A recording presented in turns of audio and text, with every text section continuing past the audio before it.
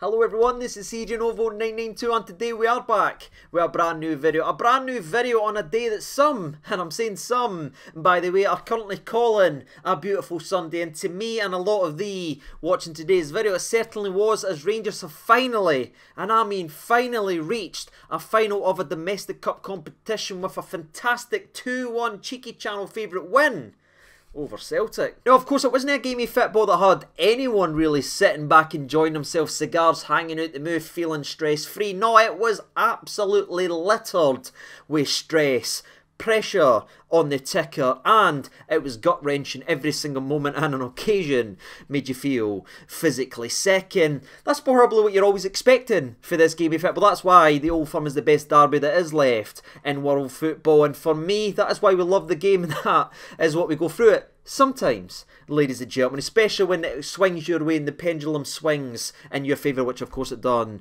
this afternoon. So we're going to go ahead, we're going to go and discuss everything. Now, the video is not going to be the usual flow where we break down every single aspect from the first minute all the way through and discuss in detail, because again, despite of course having a couple of bright sparks Thursday night and of course today, this has easily been the worst week of my life, ladies and gentlemen. I'm not feeling too great, I'm not doing too great, and since obviously what's happened and everything, like, I put out a wee post in the response, and some of the people that's reached out and some of the messages and the stories people's emailed, commented and everything, that has really meant a lot to me, people. And again, I feel like it's always important to tell you that this is your channel, it's not my channel. It's no, hey, look at me, I do this, I'm great, I'm more popular and blah blah blah blah. No, that doesn't bother to me. It genuinely doesn't. I feel like why this works and why it's worked for so long is it's a conversation. It's us coming together and discussing the ups and downs of following this football club. And again, we've been through so much together. We've seen so much heartache in semi-finals, in quarter-finals and everything like that over the years. So now that we've went ahead and reached the final, I know we did in 2019 and we enjoyed that journey as well, but there's been a hell of a lot of downs regarding this thing, and I just thought, you know what, I just want to sit here and see some happy faces, you know what I mean? So I do apologise, the video's not going to be the same kind of standard or anything like that. I didn't want to let you down by missing this moment, because I know how much it would have meant to so many of you, and again, I feel like I know so many names. I check the comments, I see you all, I've discussed it and everything like that, so again, it's not going to be to the same flow and same standard, but there is some things I want to go ahead and discuss. So let's go ahead and discuss Rangers 2, Celtic 1. The one time I didn't predict it in a preview video, it actually happens. Sayer. Speaking of Sayer, by the way, I know there's a hell of a lot of Sayer Celtic fans right now complaining and foaming at the move, discussing this referee, this linesman, oh he's got this wrong, oh he's got this wrong, and just being raging. I mean, you saw what Michael Stewart was like, absolute tears running down that sad face, talking about the referee, making up excuses. But honestly, see if I was a Celtic fan, right, honestly, and I didn't like that image, but see if I was, do you know where my frustrations would be? Do you know what I would be moaning about? It wouldn't be about the referees who continually make decisions wrong every single frickin' week and using that as an excuse to why you lost. You can moan about refs, but then use it as an excuse for why you lost. Where I would be moaning, where my frustrations would lie if I was a Celtic fan, is why my team, who had an entire week to prepare for this cup semi-final, go outran and outworked the latter stages and the longer this game went on, versus a team who played 120 minutes on Thursday night in a gruelling Europa League quarter-final that gave absolutely everything, that could barely walk off the park 2.5 days ago, to where now they've been dragged in to extra time, and instead of Celtic being the fresher team and outworking them, it was the exact opposite. So that's where I think, if I was a Celtic fan, where my disappointment would be, why my players shrunk and got outran by a team who gave everything 2.5 days ago. But again, the referee was an absolute shambles, but it was a shambles for both teams, and he got so much wrong. And the longer you watch today's video, you'll see how hypocritical these people are that are complaining and using the referee as an excuse, because he was bogging.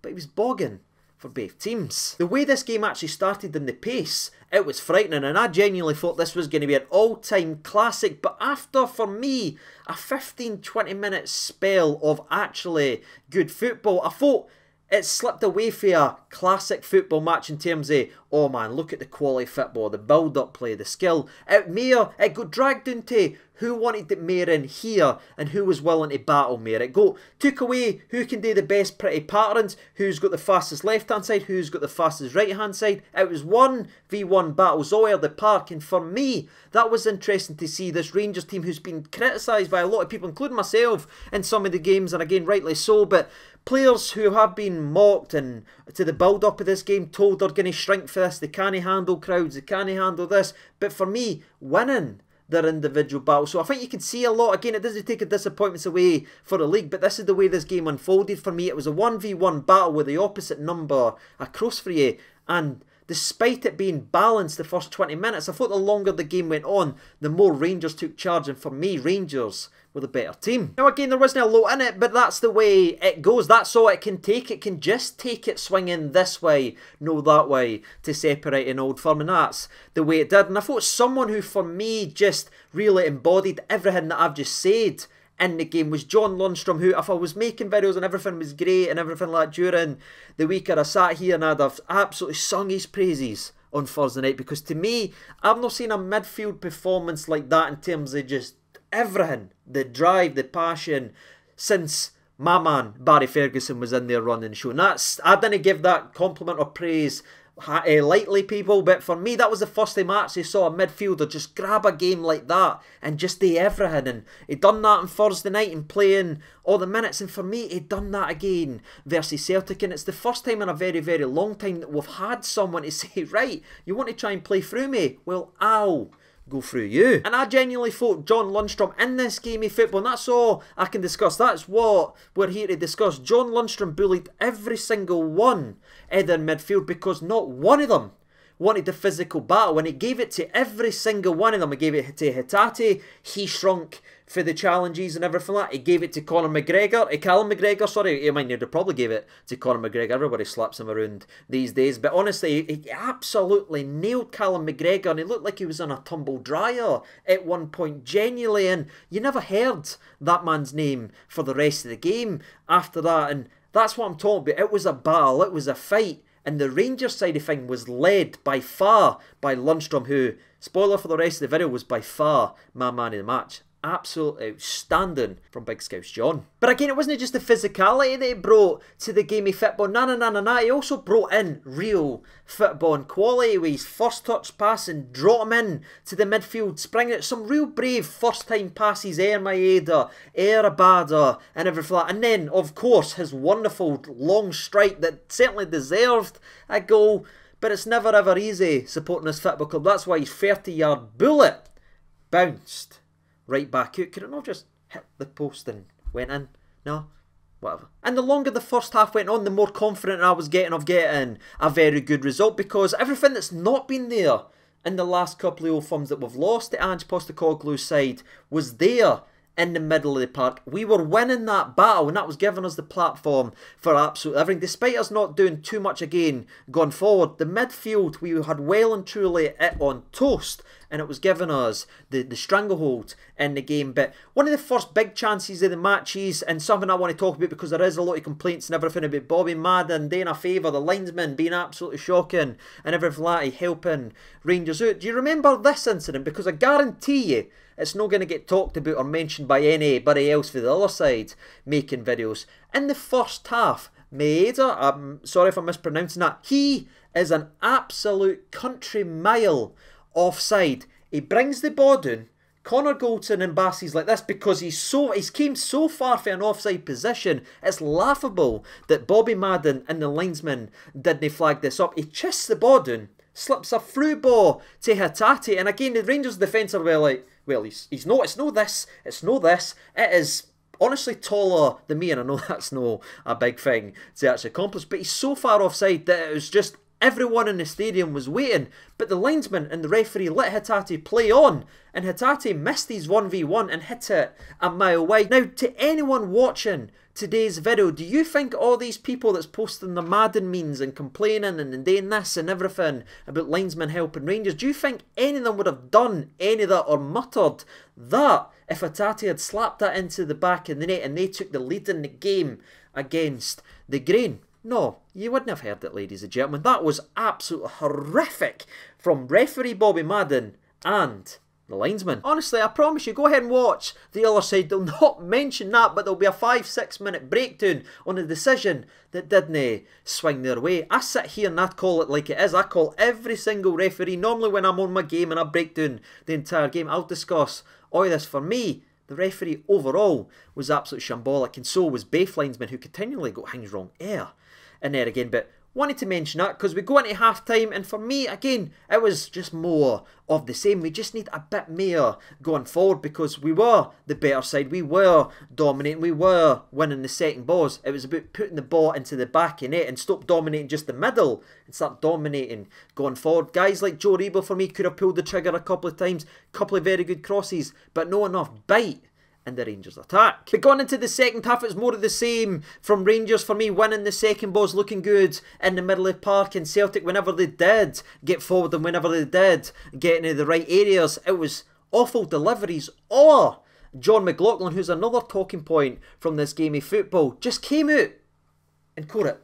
It's such... Football can be such a simple game sometimes, ladies and gentlemen. And I think these days with analytics and expected goals and stats and all this faffing about and everyone getting these made up roles, get at clubs and that, these days, it can be just diluted and people try and make it a lot more complicated. But for me, when you've got a goalkeeper that can just come off and claim anything, that just stops in. You didn't need your centre halves to be at this place or this place. You didn't need somebody on the line for this. If your goalie can just come out and take a ball, it stops the attack. The ball's not going to bounce 16 times in a box. It's not going to ricochet right to the back post or anything like that. I thought John was very good at the basics. It wasn't there. Oh my God, he had a world-class save.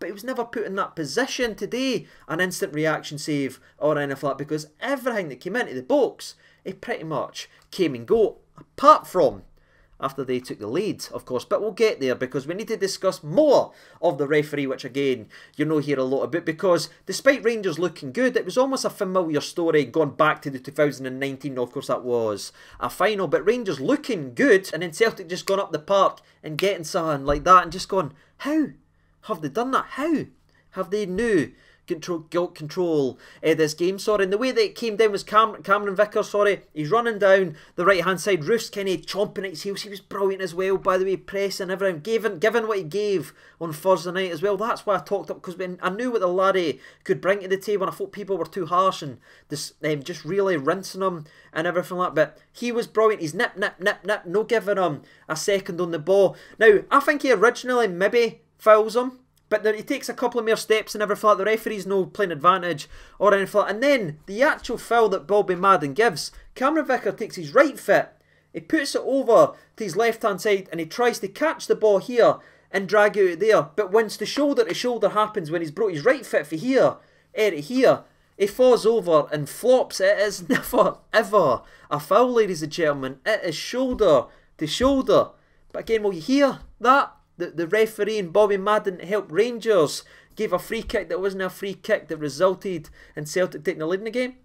No. What's more annoying than Bobby Madden getting this clearly wrong and it not being a free kick is the way we responded to yet another set piece. It's just, the communication just doesn't work. You know what I mean? You go back to the Braga goal, we're all talking, we're not facing the ball, they score late on for a set piece. You can go through our season, there is so many like that. I mean, Scott Wright's still talking to the goalkeeper doing this. He's not even facing it. We've got two guys at the edge of the box just sitting looking around, listening to Connor Goldson. They take the quick free kick, two of the players run out. I think, is it Jacko and Barisic try and run out to put a ball on him? It's then slipped in very nicely to Greg Taylor, by the way. And some people might say, oh, how was Greg Taylor left on his own or whatever? It's because it's Greg Taylor. Who would have envisioned him scoring from outside the box versus Rangers? But again, the slicey luck or anything like the Robbie the Green. It looks like, I think McLaughlin's getting to this, and people could say I'm biased on it because I want McLaughlin to do well. Sorry, but I think he's getting to this, but it takes a clear deflection of Bassey,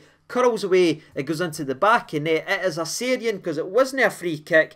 So poor defensively set up. Then a massive deflection. We are 1-0 down and the game's flipped like that. And you're thinking to yourself, here we go again. After the couple of changes, scoring, maybe Rangers players were thinking the exact same as all of us. Here we go again. What more can we do? Why do we never get the rub of the green in this game versus Celtic, especially in a cup? But we did get the rub of the green eventually, ladies and gentlemen, because it's a corner, one of the few corners that John McLaughlin didn't actually get out to punch or come out and claim. It's one that drops to the back post. I think Rangers player misses it, it hits off Carter Vickers, it drops to Starfelt, it hits off him like a pinball, it falls lovingly to Carter Vickers to smash into the back of the net. It's in slow motion, you think there's 2-0, game, set and match, but somehow, some way, big Carter Vickers went ahead and recreated Scotty Arfield versus Braga. That's right, people. Did you really think I wasn't going to mention that? What I did like from Rangers is we eventually got back on the ball. After making a double change, we brought in Stephen Davis, who again, Ryan Jack's running through pillar and post and everything like that, given his injuries and playing every 3 days. You can see where he is right now in terms of his fitness, so he did have to come off. He wasn't playing poorly, or if that's just for fitness, and we brought on Stephen Davis, and instantly I was like, right, we're going to get control in the middle of the park. It's not going to be as frantic. No, then we brought on Scotty Arfield as well for Joe Aribo, and I thought to myself, well, that's going to be an interesting one, because it's either going to be a redemption story or it's going to continue to trickle down and down and down because he was bad on Thursday night. Von Vossen was absolutely licking his lips at what Arfield missed on Thursday night, and that could have messed with his head because he would have heard about it. But I'm so glad there is a redemption story, because despite me getting onto this player or that this year, you know, I absolutely love every single one of them. I always want to see them succeed, and we got the redemption story, and the way that it actually comes down is Connor Goldson, brilliant. Again, by the way, wonderful long through ball right to Tavernier. His first touch here isn't getting the respect that it deserves, because not only does he bring it down, because Maieda's chasing him, and like a greyhound chasing a rabbit, people, he's just non-stop. So if Tavernier takes a touch and just kills it dead, he's probably going to lose out in that. So he actually turns in it to keep the ball rolling and keep it going forward. Absolutely top work for the captain. Then it's not just fired into an area or anything like that. He picks out Kamaru, who actually takes a bad touch here, but the bad touch falls to Scotty, and Scotty Arfield just curls one, people, and I'm getting honestly excited and almost emotional here thinking about it, given everything and how bad he's been recently. But that just shows you how romantic football can actually be. Wonderful finish. Joe Hart absolutely no chance in the game, and now it's sitting 1-1. You think to yourself, right, we've conquered that demon of self-doubt. We've no beat ourselves after playing well and getting stung. Let's go now, because Celtic didn't look the world beaters people keep saying they are. Celtic are looking leggy.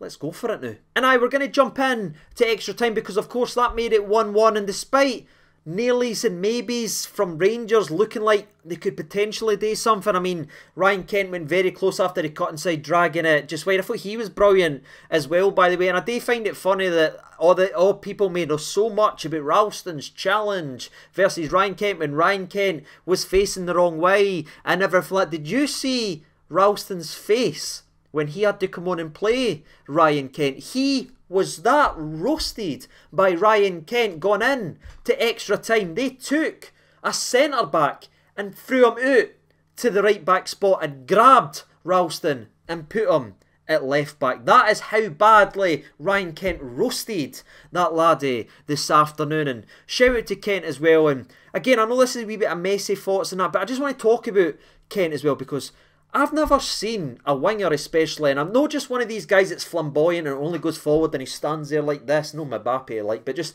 doesn't come back or anything. I've never seen a winger as physically fit as Ryan Kent actually is. He played all those minutes on Thursday night. He's playing every 3 days, very rarely gets subbed off, and given what he gives going forward and back, what he was able to do in this game, it's simply extraordinary. Like, it genuinely is, and he's not getting the respect for that, because that doesn't come up in stats and everything like that. But if you're watching Rangers, you will see Ryan Kent, because he is such an important part. And again, I've never seen the likes yet that someone who does so much going forward and back is capable of doing this non-stop. We talked about Lundstrom earlier, hitting the post. People making excuses and complaining about the referees handing them the game and everything like that.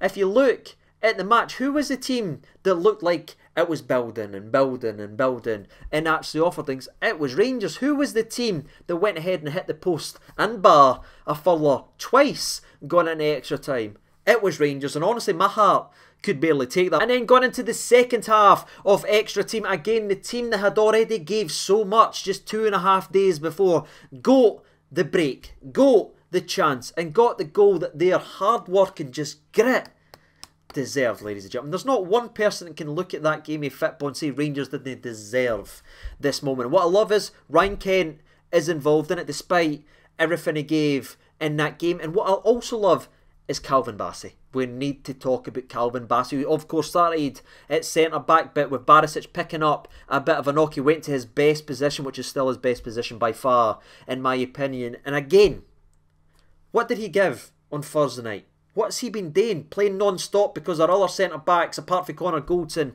can't he play more than one game a week? This young lad is playing so much football, and the way this goal actually breaks down, and the way Ryan Kent's got the football and the break, Calvin Bassey's, I wouldn't say he's got the right to no make that run, but see if he doesn't, we understand why, because we say he's gave so much, he must be absolutely knackered. But Calvin Bassey, despite 10-15 yards behind Ryan Kent, absolutely bursts his pan in down the left hand side, and it's that heart, it's that grit, it's that determination, that willingness to do whatever you can for the badge that wins this game. And I love that it came for that, ladies and gentlemen. You know what I mean? That's better than a world class strike for 30 yards. See, when you just see someone just give everything they've got, it just feels good in here, and that's what he done. Ryan Kent finds him, nice little ball in, and then he just pulls it back to Fashion Sakala. Sakala, I thought, hit it into the back of net. I'm like that. I'm honestly like this. I'm quite emotional whenever that. I'm talking to my father, and I'm just like this is unbelievable. You couldn't write this script, and then you see the highlights back. Of course, unfortunately, isn't a Sakala goal. It is Carl Starfelt. So shout out to that laddie as well. Greatly appreciate that wonderful goal. But again, it was all down to the delivery. It was all down to the determination, because it puts in an area where the defender has to make a decision and has to deal with it. And fortunately for us, with him dealing it, he smashes it perfectly into the back of the net, because I'll be honest with you, I didn't think Sakala's sitting that unclean. And aye, that's it, people. You didn't really see much for this Celtic side, who are again all the time in the world to prepare. Our European journey was supposed to help them, and that's what we heard. And we got slapped down with saying, you've just gave all that on Thursday night, enjoy it because you're out on Sunday. Well, it never happened, and that should be where their focus is. Why did Rangers run over them despite everything that they gave 2.5 days before? That's what they should be wondering. And for us, that's what we really should admire and really appreciate for this Rangers team, because they gave everything they got. And I know it's been a disappointing season in terms of the league campaign and everything like that, but as supporters, ladies and gentlemen, that's all you can ever ask for, and you can't always just focus on the negatives all the time. What I saw the day and what I saw on Thursday, heroes, ladies and gentlemen, with everything they gave. So I'm going to call them it and just say thank you to every single freaking one of them. And that's going to be my thoughts and opinions on the game of football. Again, I know there were so many other wee moments in that in the game, but I didn't have my same routine. I've not got the heat right done and dusted. I've actually felt better the longer I've done this video, because I do enjoy talking to you. But that's my thoughts and opinions in the game. It was a poor refereeing decisions. It was filled with wrong flags and everything like that. I know the Bassey could potentially be offside. I know that could be a complaint, but really? You want to talk about offsides in cup games? Really? You want to talk about them now? It's no a laughing matter. No, for me, I don't know he's offside. I didn't think he's offside, but really. So that's my thoughts and opinions in the game of football, ladies and gentlemen. What about you? I hand the reins over to you guys. I can't wait to see the comment section. Honestly, I'm going to enjoy scrolling through and seeing what you're all saying and everything like that. So let me know your thoughts and opinions. Who stood out to you? That's all I'm going to say. I'm probably not going to be making videos over the next little while on that as well, because I've got a lot to sort out. I've got to look after this and everything like that for a wee while. And I'll see you again. I can't guarantee when I'll be back to making videos regularly or anything like that, but I've enjoyed speaking here. It's been a good result, and I'll see you whenever the next video comes, ladies and gentlemen. Enjoy your week, enjoy your night. It was a beautiful Sunday, and hopefully there's plenty more. I've been Sieging over 92. That was hard, ladies and gentlemen. I probably a wee cut there, if I'm honest with you. But aye, I'll see you in the next video. Take care of yourselves, and bye-bye.